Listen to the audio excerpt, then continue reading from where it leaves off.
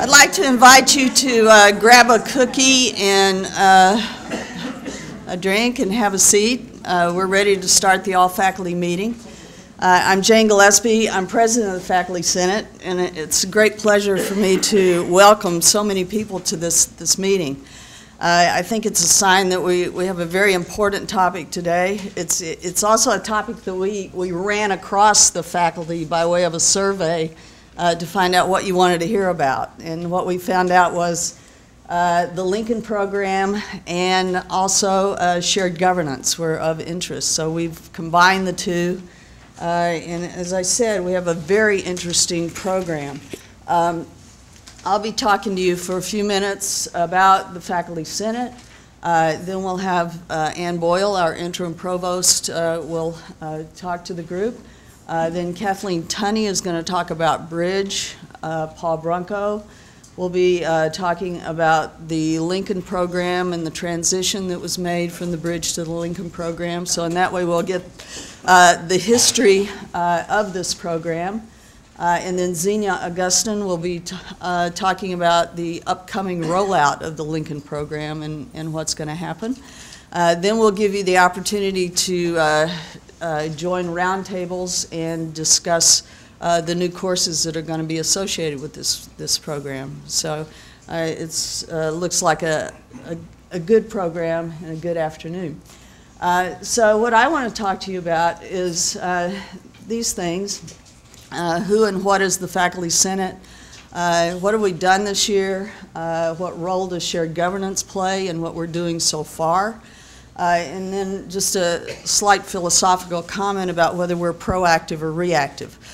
So let me address the second thing first. This is going to be very short. You have a spreadsheet in your program that shows the actual action items that we've done. And I got so filled up with the other topics that I left some of those out. So that sort of turned into the long reach of the Faculty Senate, which is what I really wanted to talk about. So who or what is the Faculty Senate? You could go to our Constitution, and if you looked at the Constitution, you'd say that we were the body that is empowered to act as the agent for the university faculty, that we formulate policies in regard to all academic matters and other matters of faculty concern. You could also go to our webpage. I know you can't read this, but I'll help you out. If you look over above this, up here where this paragraph is, this is sort of a working definition of the Faculty Senate. And for future reference, if you look over here on the left-hand side, you see these panels. There's actually a lot of information in this gray area. These are active links that talk about the membership of the councils. If you move down, you can get the bylaws of the councils and the Senate, and also the minutes of the meetings and the agendas. So if you want to know what the Senate's up to, you can go to the website and look at this link. You will also find on the website, okay, let's go back. Let's look at that definition then, because it enhances it a little more. It says the Faculty Senate represents the entire faculty in organizing faculty governance and on all matters that are relevant to the educational interest of the university. And, important point, it is the communication link between the faculty and higher administration. So the Faculty Senate is the body that's empowered to act for the Senate and to communicate with higher administration. Okay? You'll also find that we have 50 senators. These are elected senators. They're apportioned according to the numbers of faculty in each college or each school, in CAS and library, and this is how it turns out. You'll also be able to see information about the Faculty Senate Executive Committee. This is the committee that sets the agenda and therefore determines the actions of the Faculty Senate. and it is comprised of the officers, which are the presidents. That would be myself. President-elect is Rhonda Comrie, past president is John Pettibone, and the chairs of the councils. Now, there are 4 councils in the Faculty Senate. The Curriculum Council, Sue Wiedeger is the chair of that one. Faculty Development is Brian Duckham. Welfare is Ken Moffitt. Rules and Procedures, Morris Taylor. So these are Senate councils, but we also have representation from the chair of the UPBC, and that's Tim Schenecker. And we have the Graduate Council chairs, Marcus Augustin. So, and I'll say, a chance to say this in public, this is a great group to work with. So moving on and talking about the councils in the process. When the Senate receives something to work on, it comes first to the Executive Committee, and they refer it to a council. And you can pretty much tell what the councils do by looking at the names of the council. And so if it's a curriculum matter, it goes to the Curriculum Council, which deals mostly with, this is a key word, it deals with undergraduate curriculum. But what we see here also is the membership. So there are 11 elected senators, but there are also 2 students, and there are 8 ex officio members, 7 from the provost's office, and then the chair of Gen Ed. If we look at another of the councils, the Faculty Development Council, also some key words up there for what they do. There are 11 senators, and there are 3 ad hoc members. The EUE director, we have somebody from IT services, and we have a representative from the provost's office. So this is my first point of saying that this is, if not shared governance, it is at least shared responsibility that we're doing in the Faculty Senate. Then the Senate also is represented by and has representatives to several state and other university committees and boards. So the University Planning and Budget Committee, the past president serves on that. Right now that's John Pettibone.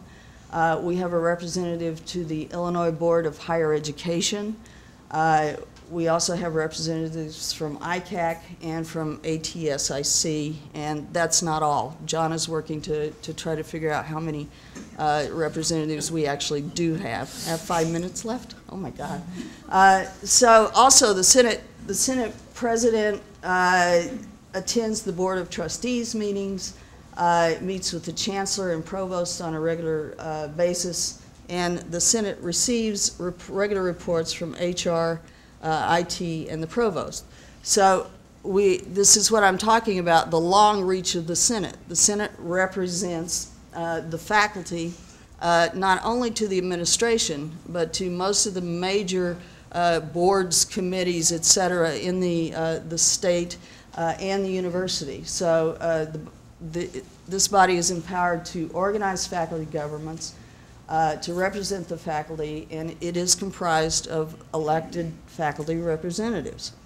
And then what have we done this year? I want you to refer to your handout for that. It's classroom talk, but what is not there is the fact that every time there's an important search that is going to happen, the Faculty Senate appoints a member to that body. So we have representatives to the Chancellor's search and also currently to the Associate Provost for Research and Dean of the Graduate School.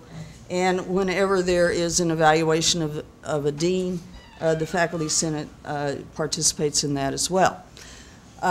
So this brings me to my question. So I hope you get the point that I was trying to make, is that the Faculty Senate does not only represents the faculty in a lot of different ways, but this question, are we proactive or reactive? I was asked if we had goals, and this bothered me because I was reading Stephen Covey's book, and I knew if we weren't proactive, we were nothing. But we are kind of a reactive body because things come to us, you know, and then we figure out what to do with it. But there are times when we get hold of something and our reaction is very proactive. And here are some examples of things that I've been involved in since I've been on the Senate. The first 4 things, I was on the Welfare Council, and we did this. And then the last thing, the Bridge to the Lincoln program, we're talking about that today. That's huge. So these are faculty initiatives that came out of the Faculty Senate. And we keep this going. These are some of our recent working groups and task forces. And again, John is trying to get a list of those together for us. So then the question of shared governance, what role is that playing? At least we've got shared responsibility, but today at our Faculty Senate meeting we will have our first reading of a definition of shared governance. And this is an effort to formalize the process, and there are 2 things that could happen that this will set in motion if this is passed in April. We will start to try to define the relationship between the administration and the faculty.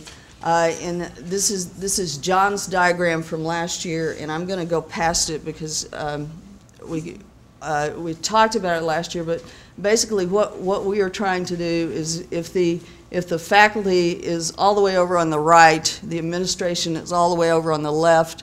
This is a continuum. Where do we come together? And where do we stumble? What are the, you know, are there rules that we need to make? But another thing is if we start to pass this shared governance, then this will implement Senate reorganization. So there are things already in the statement about reorganization that are measures that should promote faculty communication. And so this is something that the Senate really needs to look at. We need to promote communication between the Faculty Senate and the faculty. We need to promote communication between the faculty and their own departments, schools, deans, chairs, and the Faculty Senate and all of those entities.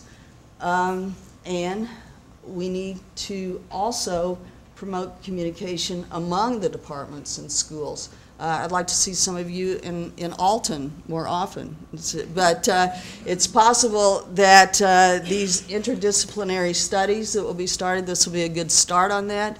But these are things that need to happen to have strong shared governance. We need a strong and involved faculty. So, and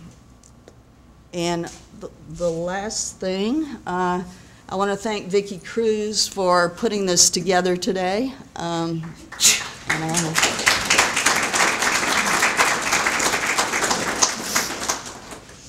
Okay, and now I will introduce Dr. Boyle. She's our interim provost.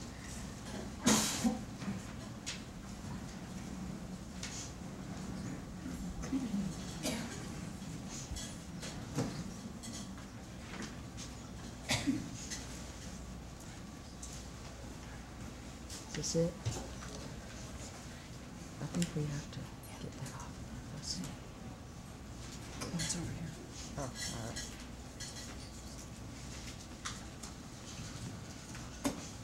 I'm not a good Mac person.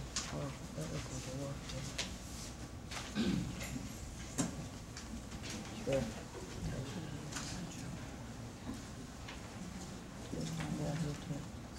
There we go.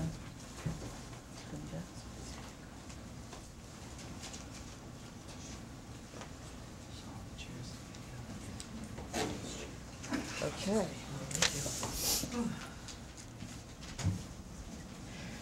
Thank you, Jane.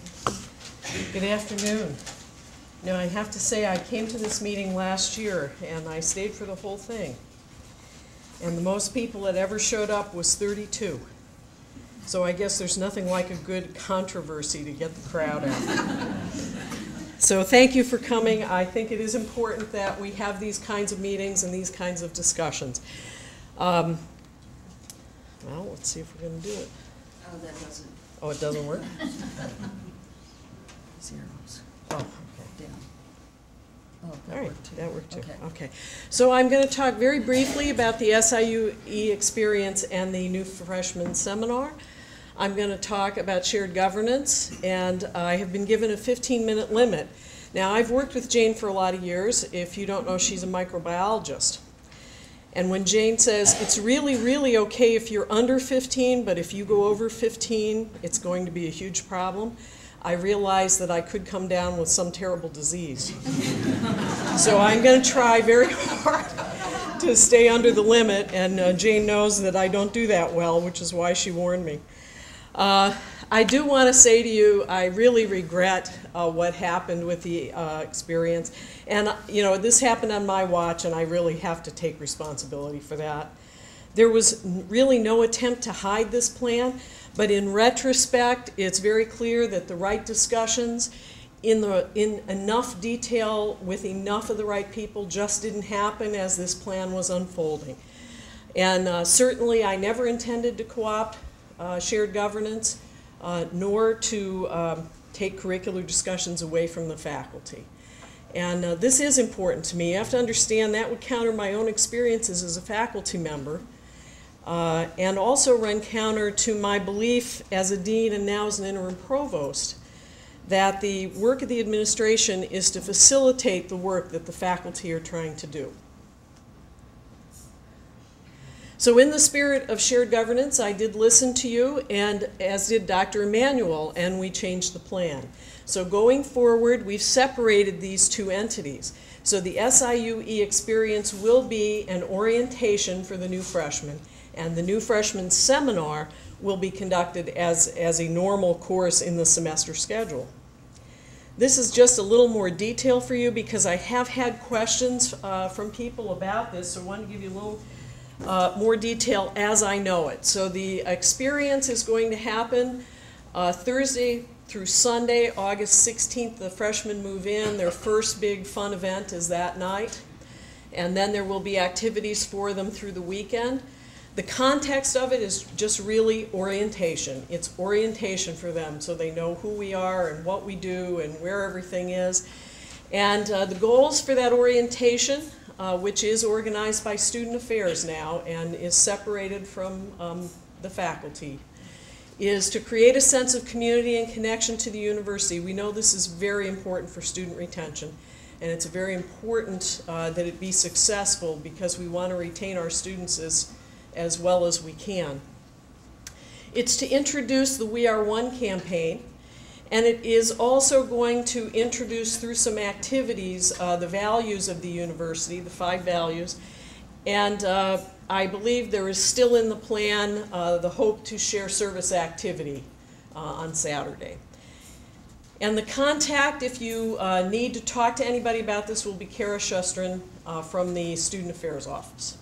Now, new freshman seminar will run during the normal semester from Monday, August 20 to Friday, December 14th. Context, it's curriculum, it's courses.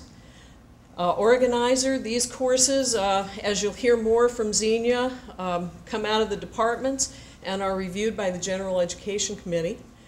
And the goals, as written in the task force report to implement the new freshman seminar, there were 3 major goals. Assist students in the transition to college-level work, orient the students to the services and culture of SIUE, and engage them in the intellectual community of students and faculty. And if you need a contact person for this, of course, it is Xenia, the Director of General Ed. So if you have ideas related to orientation, or you want to volunteer, because there will be opportunities, I know that Kara is going to ask for you to nominate upper-level students to be peer mentors for the freshmen. You know them best. You will know who the best choices for this would be. There will also be opportunities throughout the weekend to volunteer.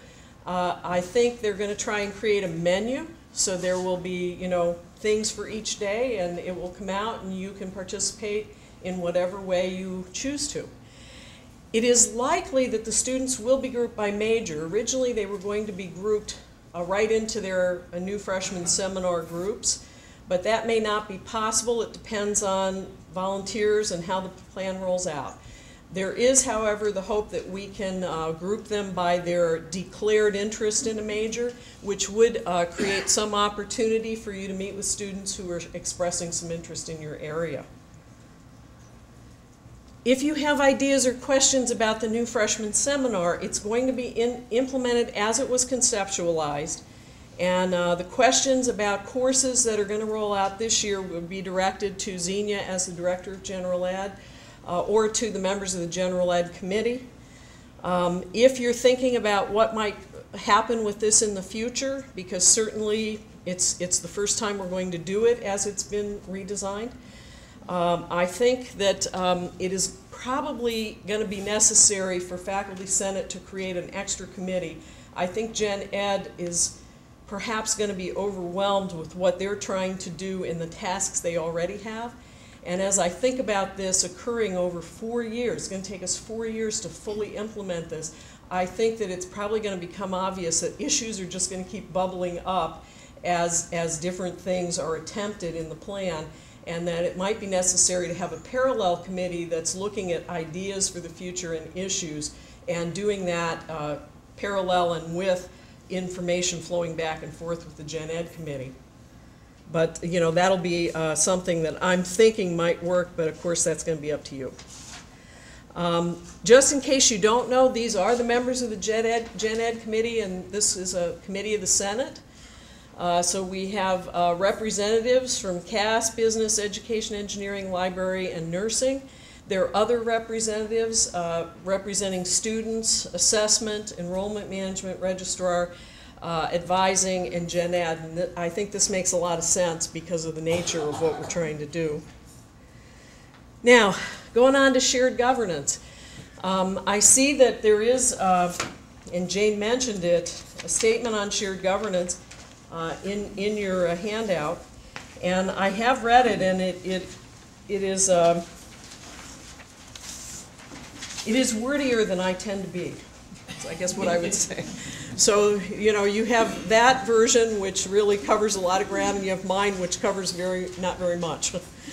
But really, when I think of it, I think that all the parties have to participate. So it's faculty, it is staff, it is students, and it is administration, because shared governance really happens in a lot of ways and at a lot of levels, and everybody, I think, has some stake. And so in different ways, different groups get engaged. So it's really got to be thought about across the whole spectrum of the campus. I think you have to think about it, as Jane said, at all levels. Certainly there's a critical piece that's running back and forth between the faculty and the academic affairs office. And that's a huge piece. But there's also things going on inside of schools and inside departments. And I think that when we think about shared governance, we have to think about all of that.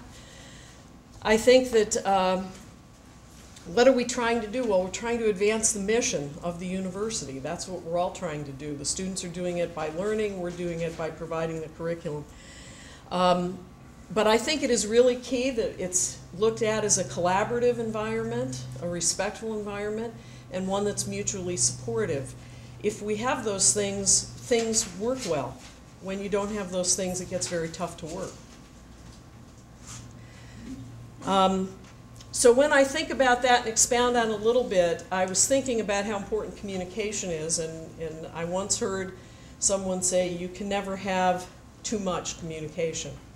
I actually think we're at a point in our lives where we do have too much communication. If you think about the ways that we're contacted during the day, emails, cell phones, text messages, we're overloaded. And what's happening with that overload is that we're dropping the messages. I'm guilty of this. I expect we all at one point or another are guilty of losing track of the things that we're being contacted about. But I think if we're going to try and work toward the goals that we want for the university, we have to engage in looking at the messages.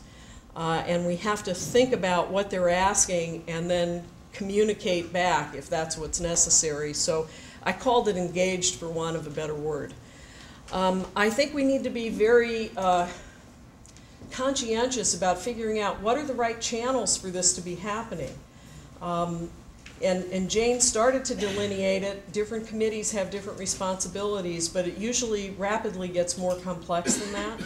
And so I think we do have to think about, you know, if we're going to send a message, for instance, from the provost's office, should that message go to the deans and then to the schools? Should it go to the chairs, CC'd to the deans? Should it go to all the faculty? We have to think about which messages take which path. And the same thing would happen in every direction. And I think that we do have to decide as we work on projects and try to think about it as we work on the projects, going forward from a concept to an implementation, at which points might we need discussion and decision making, and at which points are we just sharing information, and at which points do we not care for any more information because we're all loaded, okay? And so I think we have to think a little bit about that. I think we have to understand, you know, my favorite example of this is the Lincoln program. The concept for this starts back in 2003, and we're going to put the first piece of it in place hopefully in the fall of 2012, okay? Now, it was a huge undertaking, and projects like that need that time, but not everything that we're doing has the luxury of that kind of time. Depending on who needs a report or who's asking, whether it's the Board of Trustees, the IBHE, whoever it is, we may be on completely tight time constraints.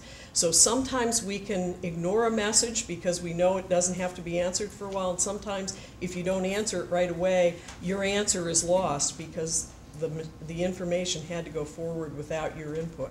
So I think we have to think about that too. When I get my request, what's the context and time around this, and, you know, is it critical or not? I think we also need to look at alignment between the functional areas, especially in the provost's office, with the faculty senate committees and subcommittees, so that the right people are talking to each other. And I think this is probably the case, but I thought to myself, because even as a dean, I didn't understand everything about this for the years I've been here. Who's in the provost's office, who's trying to take care of academic affairs, and what are the duties they are trying to accomplish for the faculty, for the university. So, you know, the provost sits on this, on top of this, but we have academic planning and program development. Every time we want to do a new degree or a new program, there is an incredible paperwork process that begins in the department and goes to the college and goes further up the line and eventually goes to the board and to the IBHE. So in that area with planning and development, you have new programming, general ed outreach, instructional services, academic advising, honors, SOAR. Then there's research and graduate school. And of course we know that would be research grants, contracts, but it's also IERC, the Illinois Education Research Center, the Institute for Urban Research, and the Corn to Ethanol, and STEM. Institutional diversity and inclusion includes diversity initiatives, peer consulting and mentoring, and the East St. Louis Center. And academic innovation and effectiveness includes senior assignment, the university's accreditation process through the HLC, which we call AQUIP. It's unique, not every university does it. Individual program accreditation, program reviews, which we're required to do on a regular schedule, outcome assessments for learning and success in our programming, faculty development, chair training, undergraduate research activities. Okay, so those are the 4 provost levels. Of course, key to all this is Jim Mannix sitting in the middle with the $sign. Okay, then we have policy and communication, Andrew Tysing, who is looking at policies when he's asked. For instance, if we change a policy in a school, we have to make sure it hasn't unaligned itself from the overriding policies of the university, because that'll create problems when we try to implement something. So he'll do things like that. He also has a great deal of busyness around student grievances against you guys and faculty grievances. Today he came to me, someone just doesn't like the course they're in, and they're very mad that it isn't what they thought it would be. You know? So you never know what the form will take of the unhappiness, but it's frequent. Of course, Mark Bacchus is doing all the contracts for all the departments. He's the negotiator for the non-tenure track union, and he is also immigration support. So if you bring in new faculty and they need visas, this is in Mark's area of responsibility. Jennifer, as you know, takes care of all things IT, including now some instructional things going on in the summer to certify people for online teaching. And then Scott, as enrollment management, is taking care of registrar, admissions, financial aid, and career development.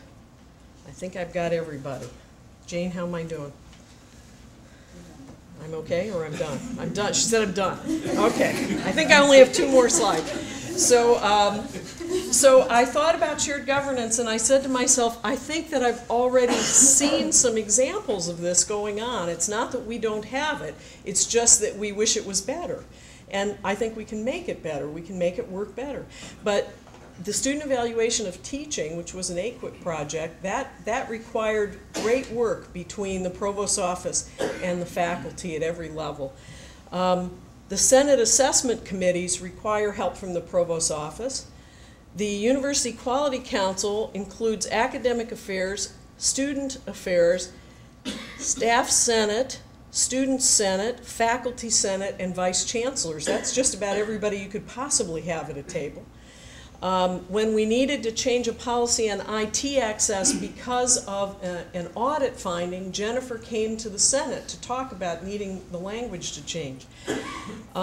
Last year you approved a change in the admission standards for students when Scott came to you to talk to you about that.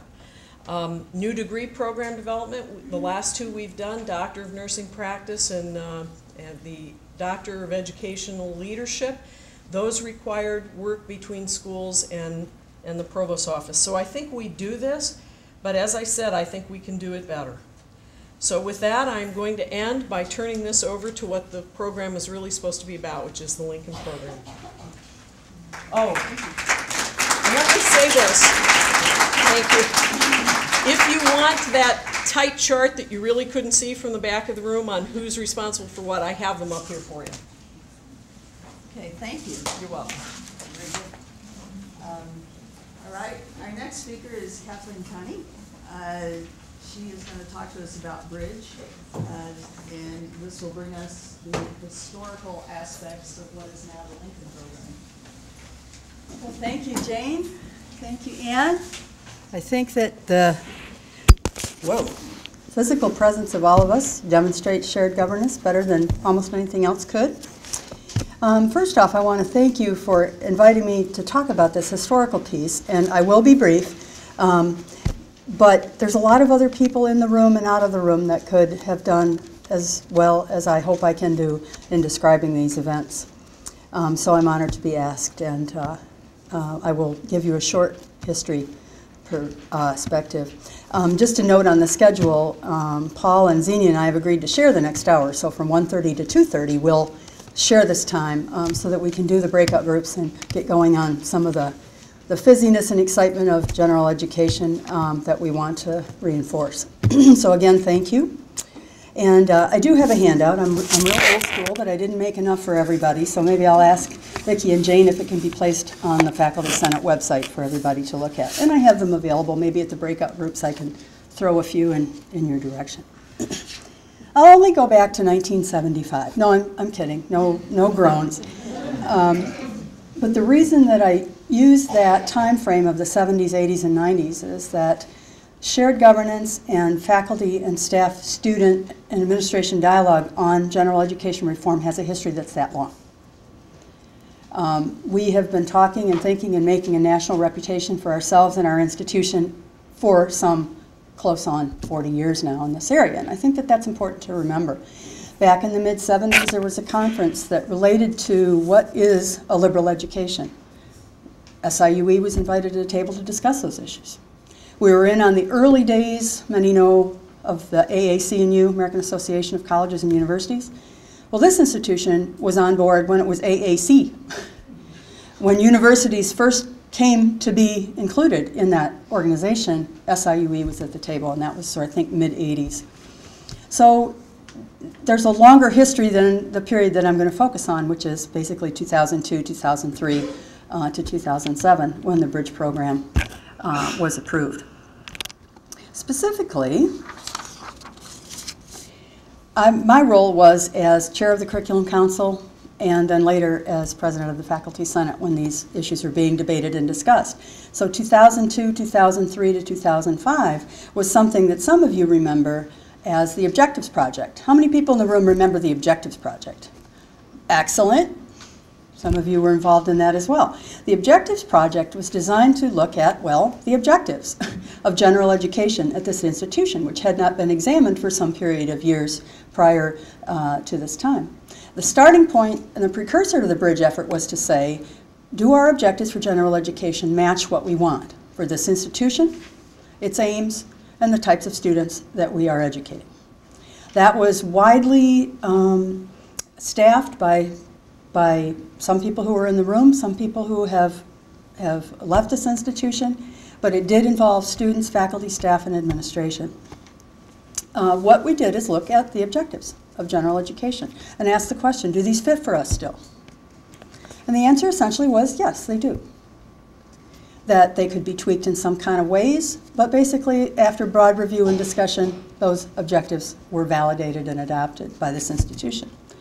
And then from there, the Bridge Committee and ensuing activity developed. So 2005, 2006, that period of time, the design teams were created. There was lots of percolation going on, lots of discussions, lots of debate. The Bridge Committee, on which I served, and many in the room recall and were part of, guided the process. Our attempt, even as a steering committee, was not to drive the process, but simply to facilitate its successful conclusion. Those culminated in that all-faculty meeting that reviewed the options that had been designed, and including, as Xenia reminded me the other day, no change.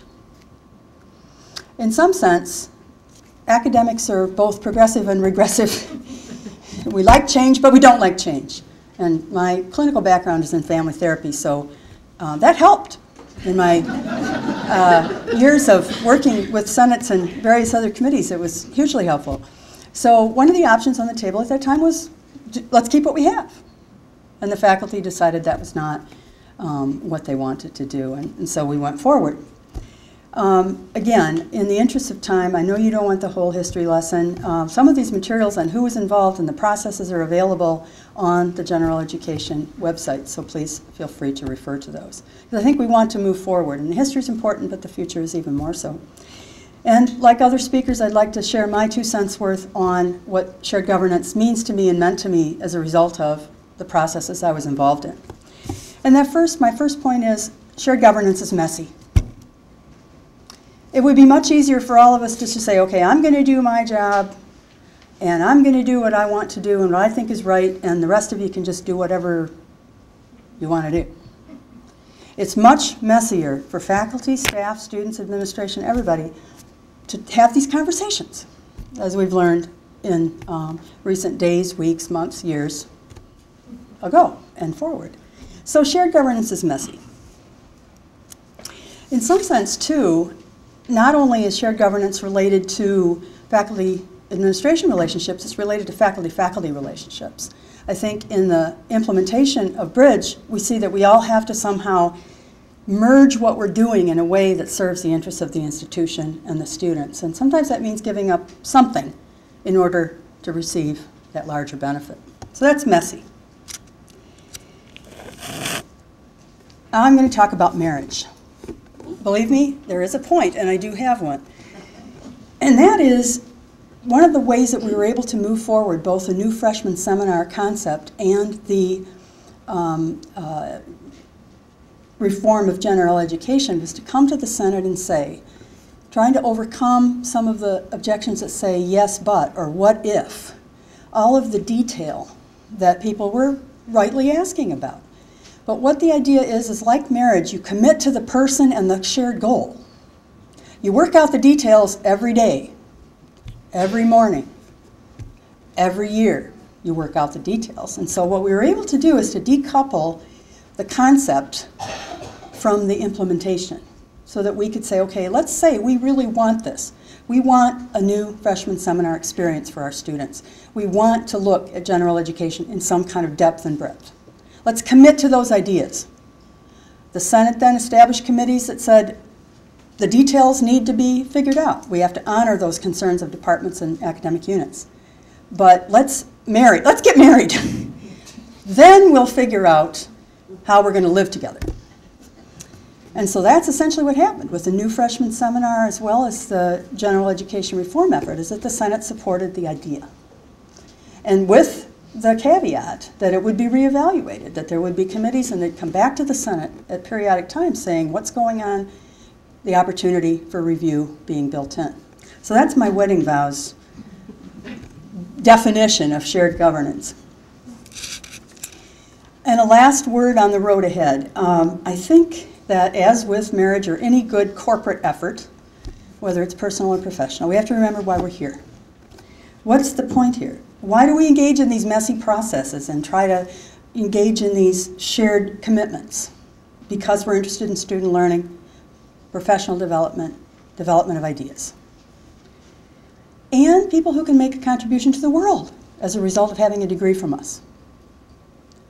That is the most important thing. In my idea, nothing is more important than that. Now, these controversies come and go, but that commitment remains. Thank you very much.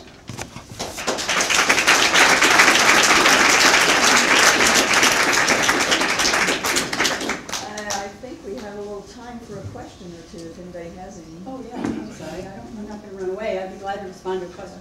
Or from me or Dr. Boyle or... Okay. Then I would like to introduce Paul Bronco. He's going to talk about the Lincoln program, bring us up to date.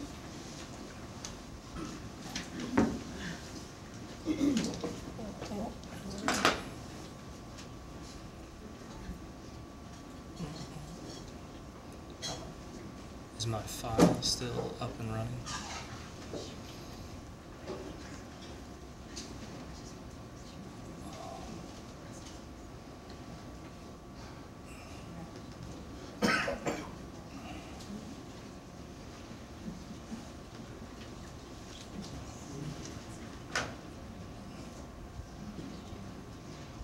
Okay, thanks very much. My role in this presentation, and indeed in the whole process of looking at general education reform and the bridge process in particular, was to chair the implementation committee, which again takes it from concept to implementation and required a lot of thought, a lot of work. I began to overlap with the bridge committee itself in its last year, 2007, 2008, and then took over the implementation committee in 2008. A place to start with discussion, I think, of mechanism that's been useful to discuss this is to look at the structure of the current program and the structure of the new program, which is on a sheet that I think a lot of you picked up on the way in. This is a sort of graphic representation of the current program with skills courses at the bottom and two major sets of courses that can be chosen by students in this skills requirement.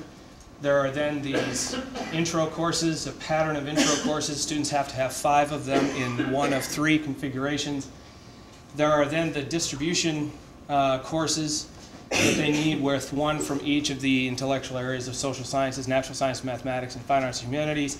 And then these experiential requirements of the intergroup relations, the international issues, international culture, which sort of can weave through here. Students can have courses that carry these as tags. And then from there you have the integrative components of interdisciplinary studies, and then finally the senior assignment. So this is the general education experience for a student in the current program. What was envisioned by the bridge proposal, what was envisioned by the Lincoln plan then, was this sort of a structure. There's probably any of a number of ways that this could have been drawn, but this is what came to my sick little mind as I was going through it. So it's a very much simplified sort of proposal now. There are these foundations courses. There's 5 of them. All students take all 5. Okay? There are then a series of distribution, these breadth courses over here in these 6 intellectual areas: life sciences, physical sciences, fine and performing arts, humanities, information communication society, yes, thank you, social sciences. There are now 4 experiential requirements that students have to have: U.S. cultures and global cultures, a lab experience, and then a health experience. And again, these can be woven through these courses. And then the new freshman seminar then was very intentionally addressed to play a much more prominent role in the first year for students and be integrated into the program. In the current program, New Freshman Seminar came along after that program was developed and was never tightly integrated into the series of requirements here. And so the bridge process provided a very good opportunity to work New Freshman Seminar into the whole process. So there are some key aspects to these changes that I think are worth pointing out for the interests of advisors as well as for students. The Lincoln program is more streamlined. There are fewer hours and courses that are required for students to take to complete it. Jennifer Regg in anthropology went through every single degree program in the catalog for all schools and rewrote every single degree program to show students how they could finish all of the requirements of the Lincoln program within a 4-year term. Those are in the bridge proposal. Having fewer hours in the general education program then helps really to build toward having a 120-hour graduation requirement for SIUE, which is one of the last schools to have 124 hours required for graduation. So the new Lincoln program really leaves that door open, provides that opportunity. There are a series of distinctions now between the Bachelor of Arts and Bachelor of Science. I won't go into details about them. They're in the proposal. You can read about them. It very clearly, though, draws a distinction then between Bachelor of Arts and what's valued there and Bachelor of Science and what's valued there. It may very well result in some departments who currently offer Bachelor of Science degrees dropping those degrees. It may result in some departments who offer Bachelor of Arts degrees dropping those degrees, which sounds like you're limiting opportunities for students. But indeed, this is one of the most heavily supported components to this proposal as it matured. The new freshman seminar is now well integrated into the program. There are challenges in implementation in terms of making sure enough seats are offered, but there was a very good general discussion about clarifying the role that new freshman seminar is playing, the components that should be included in courses classified as new freshman seminar, and so on. And then the proposal called for a reduction in the section sizes of IS courses down to 25 students per instructor, so as to return the original ideas in interdisciplinary study courses of significant writing components, closer mentoring between faculty and students, things like that. And then the bridge proposal gave provisions for a very systematic review and assessment of the components of the Lincoln program. There really was not a systematic, clear way of parsing out review of the current general education program, and the Lincoln program really provides for that. So, as Kathleen actually alluded to just a few moments ago, the role of the next step then was to go from concept of blueprint. It was to begin to really implement this right brain to left brain strategy to logistics. The committee was named Bridge Implementation Committee, the BIC, as it was referred to, which got ridiculed a few times. Kay Covington did that, I think, really just to irritate me primarily. And so, again, in thinking about it as a model of shared governance, one of the easiest ways to argue the manifestation of shared governance is the tendrils of influence that had to emerge from this committee to create a workable plan. On a very simple level, the Faculty Senate and the Office of the Provost worked very well together to create the BIC. And when you're doing this, when you're now saying, this is what you want, referring to the faculty, then this is what we're going to do. And therefore that means you have to combine creatively the concept of carrots with the concept of sticks. And so you have the idea of saying the Faculty Senate is, you will do this, you will execute this charge with the support of and under the authority of the Faculty Senate. And the Office of the Provost backed up the Faculty Senate very reciprocally by saying you will execute this charge with the support of the Office of the Provost and, by the way, with the authority of the Office of the Provost. So it was an interesting sort of diplomatic series of lines to walk along in terms of moving departments forward. From the bridge proposal, called for a restructuring of the General Education Committee out of the Faculty Senate. And the bridge proposal called for the creation of the Director of General Education position in the Office of the Provost. These become then the long-term mentors of the Lincoln program as it moves forward. I got the little sailing ship as a visual link there. And so these are to work together to keep the program going. And again, the proposal itself provided the directive to both the Faculty Senate and the Office of the Provost to work those forward. So then I referred earlier to the tendrils. So it is worthwhile, I think, especially for those not familiar with the program, to think about all that is involved in putting a new general education program like this forward and what needs to happen. So if we begin with the BIC as a central entity on campus, one recognizes, for example, one has to work very closely with the Office of the Registrar. There are a series of changes that need to take place with respect to degree requirements and audits because students are now coming in under a new program, there's fewer hours required and so on. All of those course designations, when you look at current models of the catalog where it says Intro NSM or something like that in little letters, all of those designations have to be turned into the designations for the Lincoln program, which is a huge job. Catalog descriptions may change depending on how departments view a course playing a role in the Lincoln program.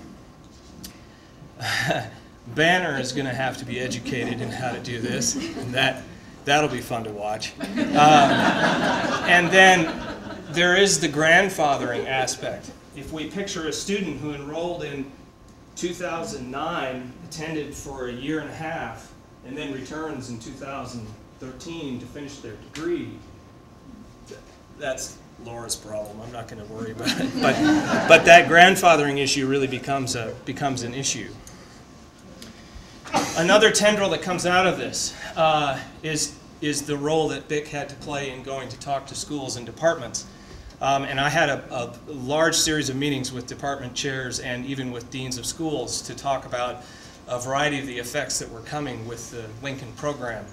There was something referred to as the breadth deficit, the idea of shifting from a two-tiered system of general education requirements of those courses to a single tier means that some departments will likely experience a great reduction in the demand for some of their gen ed courses. And that effort then that's being expended there has to be redirected productively. The offering of new freshman seminar seats, that you have to ensure that there are enough seats coming online to handle all of the new students that are coming.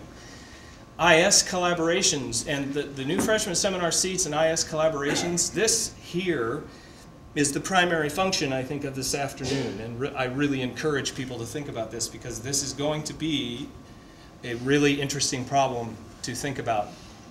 The issue with IS collaborations is that with smaller sections in interdisciplinary studies courses, if we're going to offer, let's just say 2,000 seats per year, there has to be an increase in the number of instructors who are willing to offer IS classes or there won't be enough seats offered. So this really needs to increase in a very productive way.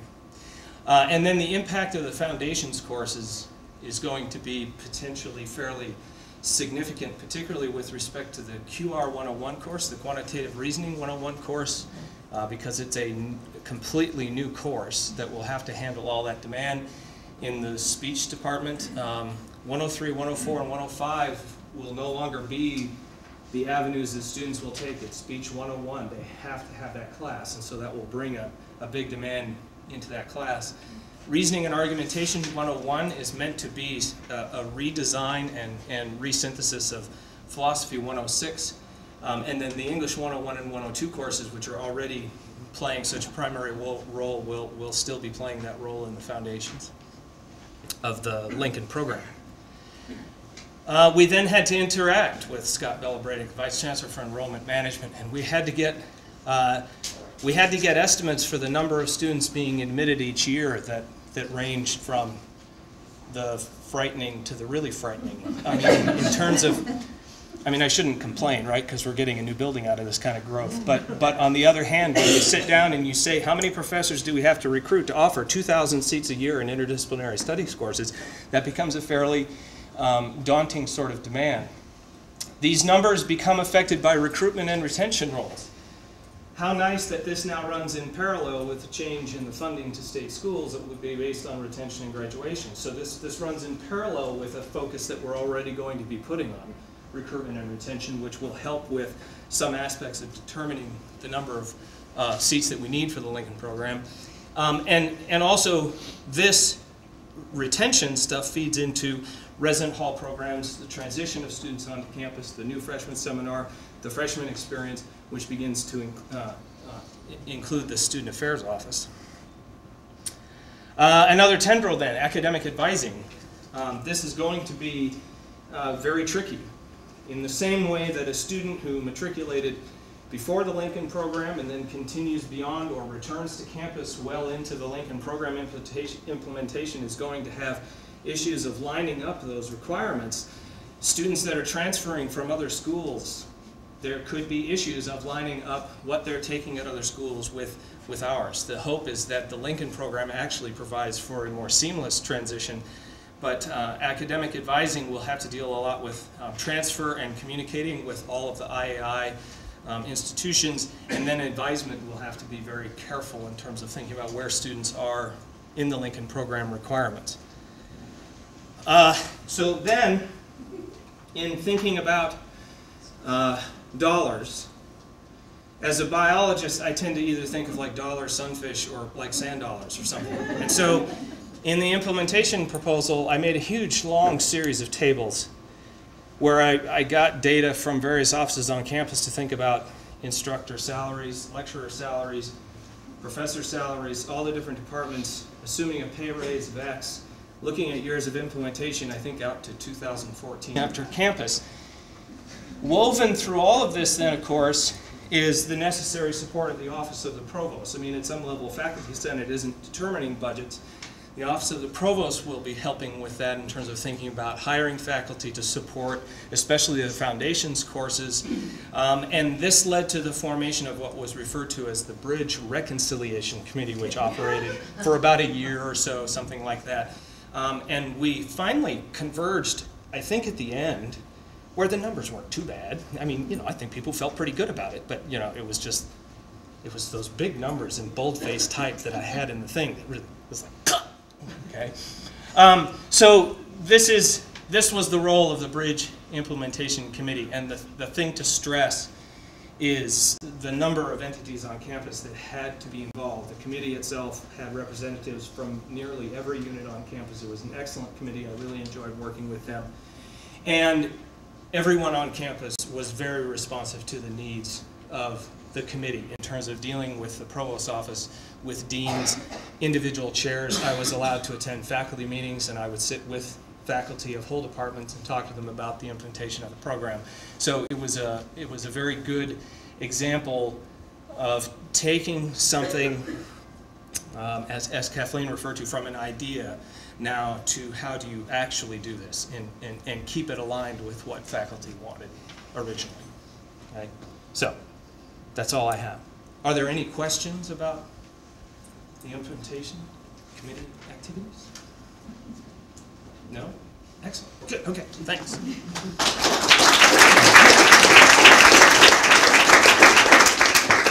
going to turn it over now to Xenia Augustin. She'll tell us about the rollout of the Lincoln program.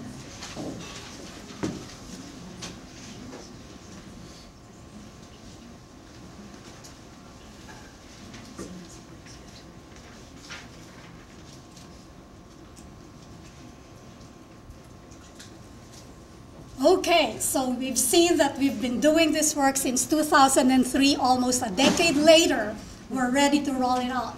Okay, from what you've heard from Kathleen and Paul, a lot of people have been involved in this. So now we're ready to look into the future. Fall 2012 is the initial phase of the implementation. We have to wait until fall of 2015 in order for the Lincoln program to be fully implemented. So what have been happening since the Faculty Senate approved, the Reconciliation Committee said, okay, we're ready to go. Fall of 2010, all reports. And notice we have the bridge, we have the BIC, the Implementation Committee. The new freshman seminar was a separate implementation committee. So all of those reports were presented to the Faculty Senate. If you have problems getting to those reports, I know they're in different sites in the university, but we have all of them in that website. Okay? And so you will see who are the people involved in the committees, what were the recommendations of those different committees. Now, one of the things that the implementation committee recommended was that all the changes in designations as we go from introductory and distribution courses to our breadth areas, that they have to go through a fast track process. So we had the Lincoln Program Designations Committee that looked at all those proposals for changes, and approvals were forwarded to the Curriculum Council. And I would like to commend this committee, and the chair is here, Susan Yeager. For 2 semesters, they worked on more than 500 proposals, going through them and making sure that they were meeting all the requirements that were specified in the Lincoln program. So again, the schools that were generally offering Gen Ed courses are represented, and we have Joe Gibson from the Registrar's Office who provided insight into, well, how do we deal with this whenever we have transfer courses. Then we have, in addition to changes, now with the new things in the Lincoln program, some departments were saying, well, we can acquire Lincoln program designations for our courses. So those requests are still being processed by the Gen Ed committee. And I have Tom Jordan here, who's chairing the Gen Ed committee, and he knows that that could also be a painful process, especially when you ask for revisions. Okay? And in addition to the courses, so we have changes in designations, acquisition of designations. Now, program changes will also have to come into play because of the new requirements specifically for the BABS that Paul alluded to earlier. Now, those program changes are processed by the Curriculum Council. Now, there are also policy changes. So there were policy changes within the Lincoln program report, but there are also some other policy changes in the background that have to be changed or that have to be implemented in order to reflect the Lincoln program requirements. And you've seen this in the list that Jane had. For instance, the Gen Ed requirements for honors students. We have the transfer policies, and as well as the proficiency policies for our Gen Ed courses. Because under the Lincoln program, students can only proficiency out of a total of 5 Gen Ed courses. Okay, so there would be a limit. Now, this is the biggie, and I know that chairs were contacted with this. We need to have the catalog edits for the fall 2012 catalog. So this was carried on by the individual departments, the Registrar's Office, and the Office of the Provost. Okay, so where are we headed to? So fall of 2012. So because we have limited resources, we need to carry out the implementation over 3 years. What are we looking forward to in fall of 2012? We'll have a hybrid Gen Ed. So the skills remain. The ones in red are the new ones. So the skills courses remain. Intro and distribution go out. They get replaced by breadth areas. IS remains, but we now have the experiences. So the new freshman seminar is part of those experiences. And the other one that would kick in would be the BA versus BS requirements. Now, all of this changes from year to year. Laura Strom actually was very good in coming up with a guide. So that resource that you have underneath there, that's where you will find the requirements every year as we transition under the Lincoln program. Now, Paul said he didn't want to go into the details, but I believe that a lot of people are still not clear about what really is the distinction between BA and BS, and why does it make such a big deal to some departments more than others. So notice that for the Bachelor of Science, they now have 8 courses in the sciences. So life, physical, social sciences, and they need 2 labs. For Bachelor of Arts, they also need 8 courses, but those have to be in the fine and performing arts and humanities, and they still have a 2-semester sequence of a foreign language. So think about this in math, because that's what I'm familiar with. So math, we cover all of our physical sciences, because math is classified under physical sciences. We have physics, so we're set with our 8. But if we offer a BA in math, then we're in trouble, because we need 8 courses in FPA and humanities.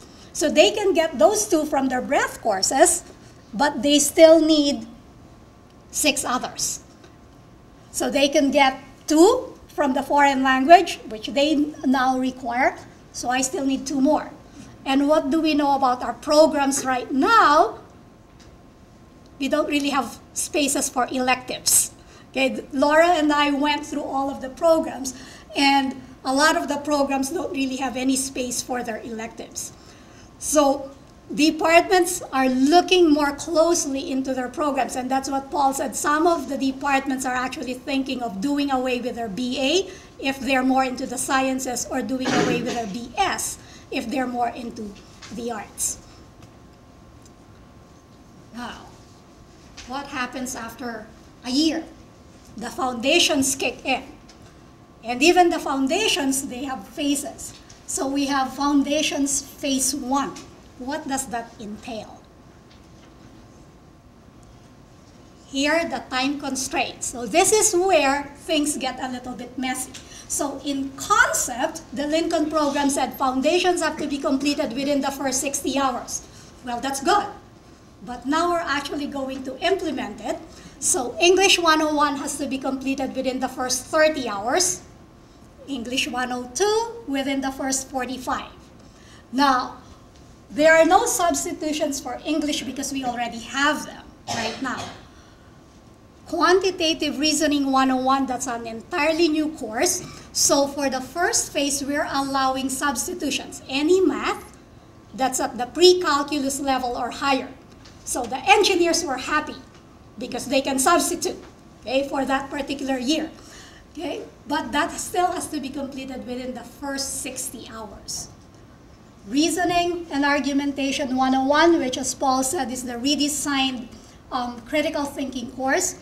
That can be substituted by Philosophy 207, which is Probability and Decisions, or Philosophy 213, which is Introduction to Deductive Logic. Is that correct, Sue? Yeah. Okay. That has to be completed within the first 60 hours. Then Speech Comm 101 can still be replaced by Interpersonal Speech Communication, which is 103, but that has to be completed within the first 30 hours. So what are some of the things that we need to be thinking about? What do we do with the students who don't meet the time constraints? Well, some people said, well, then tough luck. What will that do to our retention? Okay, so we have that problem where in concept it's good, but once we start implementing it, we have to think of creative ways to be able to meet what we originally wanted. Now, fall of 2014, Foundations Phase 2. We take away some of the substitutions. Okay, so no changes to English, Now math has to be at the calculus level or higher. Okay? Now philosophy, we take away philosophy 207, it has to be philosophy 213. And we make the time shorter. So instead of within the first 60, now it's within the first 45 hours. We still have the same for speech comm 101 or 103. Finally, fall of 2015, if you're all still here at the time, okay, and you haven't retired because of the way that our pension plans are going, we'll have the Lincoln program fully implemented, which means what? No more substitutions. Okay? So all our incoming freshmen in fall of 2015 will have to take all of those courses as we have originally designed. Okay, so are there any questions? Yes, Christine. I'm curious how the transition of implementation over time, how that works with transfer students and courses that they're going to try to say, well, is this equivalent to any of these foundational courses? I mean, is there a way to, how's that going to be balanced with the state's requirements for easy transferability of credit? Well, right now the registrar's office is already working on that. So we still have the articulations. We can't go away from that. So they have, in fact, when you go to those course guides that the registrar's office has, they have the IAI numbers for the courses that would transfer in. Our only problem would be our QR and our RA. Because there are very few schools that actually have a quantitative reasoning. Okay? Now, what the registrar's office is proposing is that we will grandfather in all transfer students until Lincoln program is fully implemented. And personally, I think that's fair. Because as we keep changing our requirements, we can't expect the community colleges to keep following what our requirements are. So I believe fall 2015, no more excuses. So whether you're native or you're transfer, if you come in at SIUE, you will be subject to the Lincoln program requirements. Now, we have this continuous review. So according to the Lincoln program, 3 years after each component of the Lincoln program is in place, there has to be a review. And Tom, if we can talk him into still being the chair of the Gen Ed committee, the Gen Ed committee is in charge of reviewing the Lincoln program on a cycle. So since the first component is the breadth area, 3 years, which is fall 2015, we will review, together with the Gen Ed committee, the courses. Now, how that review will take place, that's still being talked about with the Committee on Assessment, because what we don't want to happen is to have a drift. So all courses will actually be reviewed, and I believe in the redesign of the working papers of the Gen Ed committee, the Gen Ed committee actually has the authority to put courses on probation if they are not meeting the original goals of the Lincoln program. Yes? So will beta or something else put a block up for students? Let's say from English, if a student is in 35 hours and doesn't have English 101, they get some sort of... They are flagged. They will be flagged. So what Laura Strom is, this is the most efficient way that she can think of, given our banner constraints, is that at the end of each semester, students will be checked in terms of the foundations. So if they have not satisfied the time constraints, they will be flagged, then they will be required to register for it in the next succeeding term. So that's one possible solution. We're still exploring other solutions, but that's the most practical because we can't just say, kick them all out. We'll wipe out our student population. And we will not have a job. So, yes? Xenia, could you go back to the slide about the BA and BS? Sure. Let me go.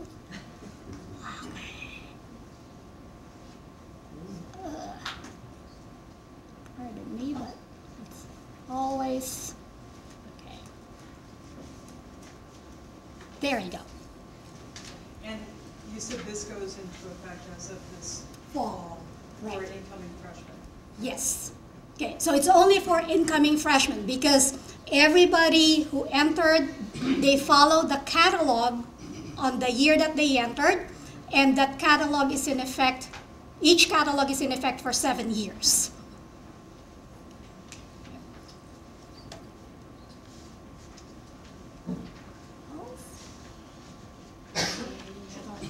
Questions? Yes. Could you comment on the assessment plan and how are you going to ensure that our students meet the outcomes desired of our assessment program? The assessment plan will be developed by the Committee on Assessment. So I'm working with the Committee on Assessment. Is Denise in here? We have a General Education Strategic Committee that's actually working right now, and I can see some of the members. Joel Hardman, since he's the chair of COA, we're actually trying to think of a way to be able to measure the student learning outcomes. Because remember, we didn't change our Gen Ed goals. So we're trying to find a way to assess it without imposing too much on the faculty. So what we are trying to work on is if we can get artifacts that are intrinsic to the course and not something that's superficial. But all of that is still in the works. Anything else? Oh, if you don't have any more questions, thank you very much.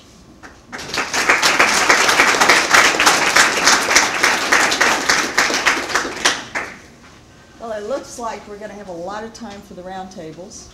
I'll offer one more chance to ask questions about the Senate or anything you've heard us talk about today. Okay. Now, I think, are you the facilitating, Sue, or are you going to? Well, it's me and Zane. Okay, good. So we have the instructions on the roundtables. This is SIUE, our Curriculum Council Chair. So as you can tell, this room is not really designed for roundtables. You may have been wondering about that. But it's all part of the grand design, because this is an all-faculty meeting, and so part of what we want you to do is to meet people, especially people you don't normally see, because they come from other parts of campus. So we're actually all going to migrate down the hall to the river rooms, Mississippi, Illinois, which are set up with lovely round tables. On each table, you'll find 2 sheets. One that has the old and new expectations for new freshman seminar to help clarify the difference between the existing new freshman seminars and what they're going to look like this upcoming fall. And there's another sheet that makes the distinction for the interdisciplinary studies courses, what they look like now and what the changes and requirements are going to be. We're leaving it pretty open. We wanted to capture that busyness of having people, and talking. So we've got 2 broad categories that we thought you might sort yourself into.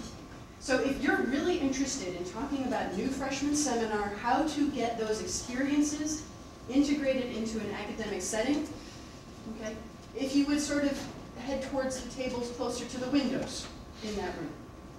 If what you want to do is meet other people in the room and brainstorm ideas for interdisciplinary studies, because you're a dentist in Alton and you don't get a chance to talk to artists very often, and that's an exciting idea. Head towards the tables that are closer to the doors that come in, just to kind of sort yourselves by those 2 broad categories.